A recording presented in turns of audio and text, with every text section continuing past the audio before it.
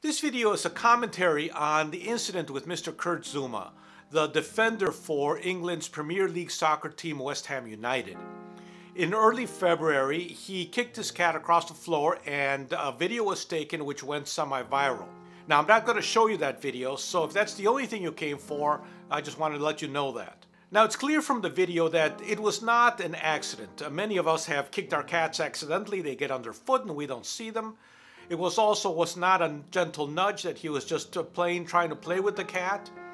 It wasn't even a spontaneous act of aggression or anger or frustration.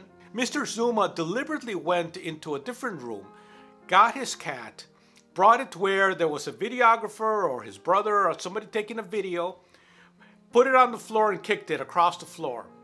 He then proceeded to throw a shoe at it while the cat was running away. And later when a kid picked it up, he slapped the cat out of the kid's hand onto the floor. Now, I have no way of knowing why he did all that. All I can say is that during the whole video, whoever was taking the video was laughing. So at least one of them thought that this activity was funny. Now, the incident is being investigated by the RSCPA in England, and the cats have been taken away temporarily while this investigation is going on. Apparently, they're fine. Now, while Mr. Zouma is not the first person to kick a cat and certainly won't be the last, he is a major celebrity in England. People pay attention to what he does, and kids imitate what he does. With that kind of celebrity and the big money that comes with it, also comes, in my opinion, a certain amount of responsibility, which he does not seem to take very seriously. Now, Mr. Zouma's team did penalize him 2 weeks' pay, which is about $340,000 US. But they did not suspend him even for one game.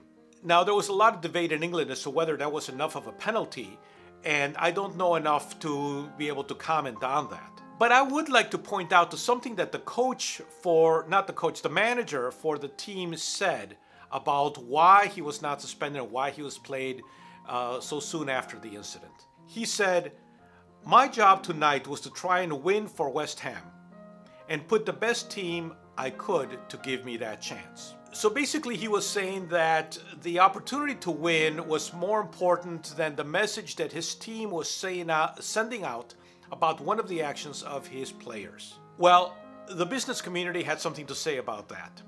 Vitality, one of their sponsors, suspended the relationship while they investigated the issue. Experience Kissimmee, which is their tourism partner, canceled their agreement.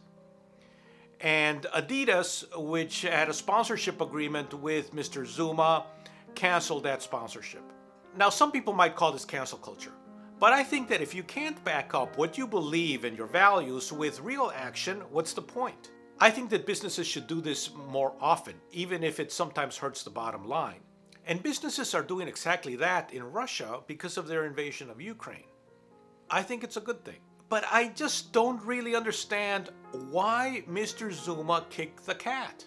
It's incomprehensible to me. I would never kick one of my cats, even if they're being annoying, which they sometimes can be very annoying.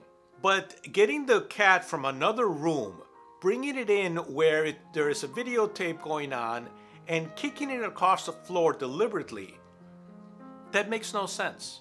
And Mr. Zouma has not explained why he did that, even though he did apologize. It makes me think that Mr. Zouma does not consider his cats members of his household, members of his family, but merely as trophies to be owned. The cat looks like a Bengal breed, which cost between $1,500 and $2,000. So maybe for him they were just that. Now, I'm not criticizing Bengals or the people who own them. I'm just saying that cats should not be trophies. Cats should not be property that are used to boost your ego.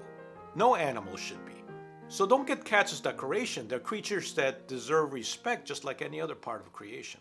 But this whole situation really helps us to think a little bit more about how we treat animals in general. And I'm thinking now in particular about farm animals, especially factory farms.